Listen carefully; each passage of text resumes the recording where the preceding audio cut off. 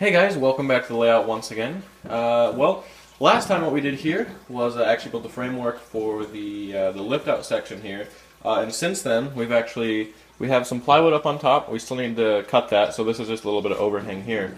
We've also laid the cork and the track, but what we're going to work on today, hold on, I got to step in front of you, sorry about that, is actually working with the electrical connection. So as you can see here, I've run the bus wires up to about this point, and what we're going to do is wire up these bus wires to connectors on either end of the lift out here. So you can see, what are these? These are just kind of like RC car battery plugs. If you can see there, these two prongs on either end is where we will solder our bus wires to, and we'll put this heat shrink tubing over on top of it.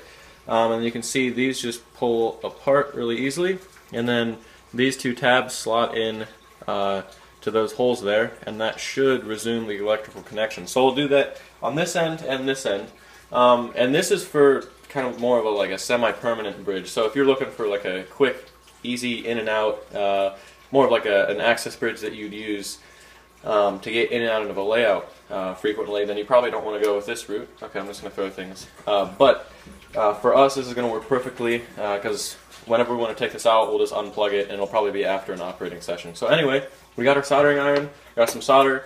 We're going to run our bus wires underneath here. I'm going to show you wiring it up, and then hopefully we'll get it under operation. So let's get started.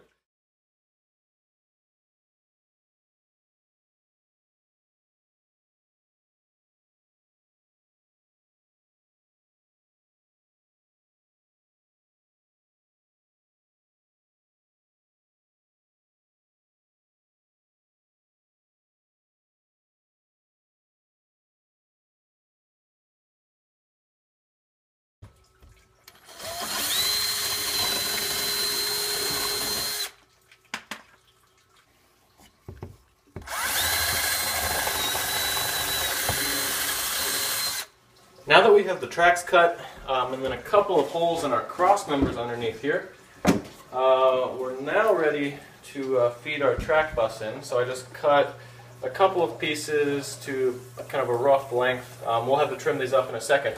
But I'm just going to put these in here temporarily, and this will feed power to our track. But in order to do that, we're going to have to drop a few feeders. So you can see there are two joints right here.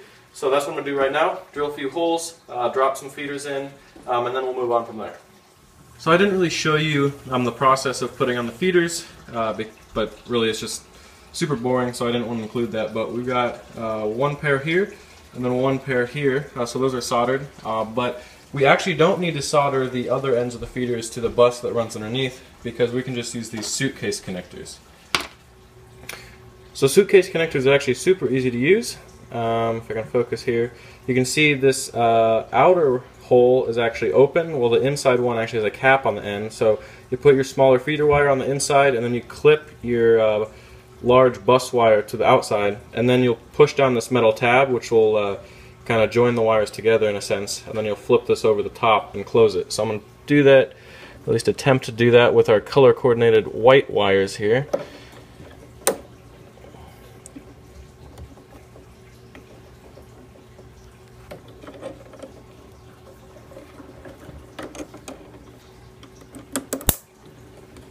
Alright, so there you have it.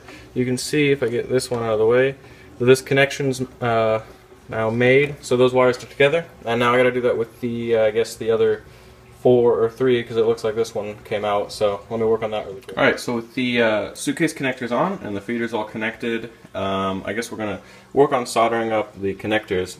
And what I've decided to do is take this piece, and if you can imagine, this side is the part that will actually plug in.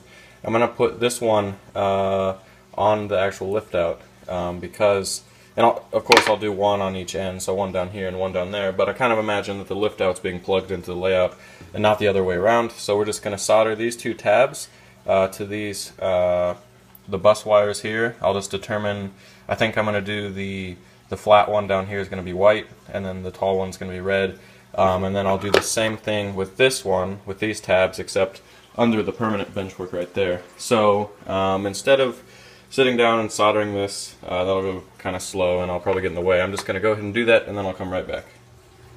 So I'm really happy with the way these plugs turned out. As you can see, the bottom like flat tab, I guess, which will be parallel to the ground. That's our white wire. So you can see that over here. And this 14 gauge wire is actually kind of stiff enough that these stay upright, don't really droop. So you can see they're just kind of like suspended there. All I did was just put a little solder on the tab and a little solder on the stripped wire there, and then I just kind of brought them together until the solder melted. And now that's a really strong bond. You can also see that I put that heat shrink tubing on. Probably noticed I missed one here, but as long as one of them's covered up, it's fine.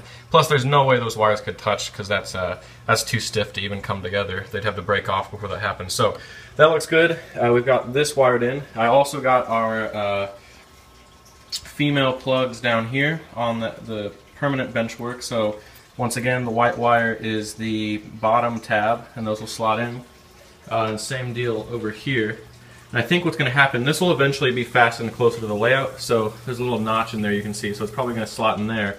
And this one comes out from the benchwork, whereas you can kind of see this is kind of inset, and I wanted this to be a little further in so that when we put this down on the benchwork that it doesn't get caught in between. So that's why that's a little shorter here and here. So anyway, I'm going to give you a little quick demonstration of putting this together, then we'll start it up and see if we can get trains to turn on and run on the bridge, and then we should be done.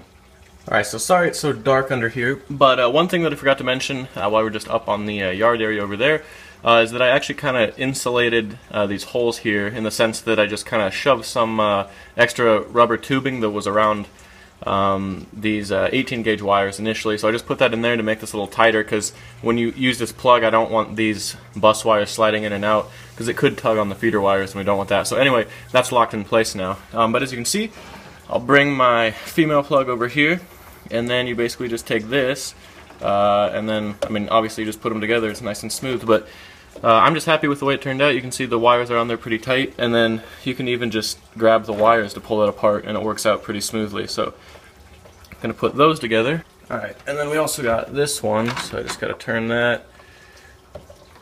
Alright, so there we go, connection's made. So now we finally get to see if this thing actually works. I have the DCC system on, but I've unplugged this end of the connection here, so I'm going to put these plugs together, and if the locomotive comes on, then we're good. Alright, good deal. Okay, well actually I'm half surprised it worked. I thought I was going to screw something up, but looks like all the electrical connections are good. So anyway, hopefully that video was interesting in some way. It wasn't exactly a how-to, but hopefully if you're doing a similar thing, maybe this will give you some ideas, maybe not. But anyway, that's how we did our lift-out bridge. Keep in mind that I'll be working on the electrical connections on our drop bridge across the room there. So look out for that video and plenty more soon, and hope to see you guys next time.